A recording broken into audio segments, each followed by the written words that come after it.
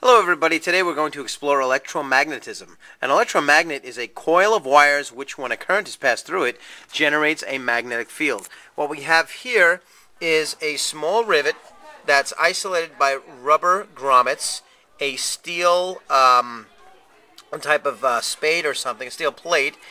We have 1, 2, 3, 4 D batteries wired up in series. And as you can see, we have copper wire that's coiled very tightly around the end of the rivet.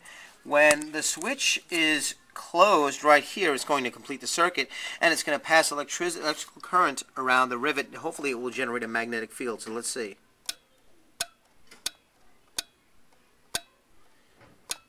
And as you can see, when the current is passed through and the switch is complete, the rivet is now magnetized, and it will attract the steel plate.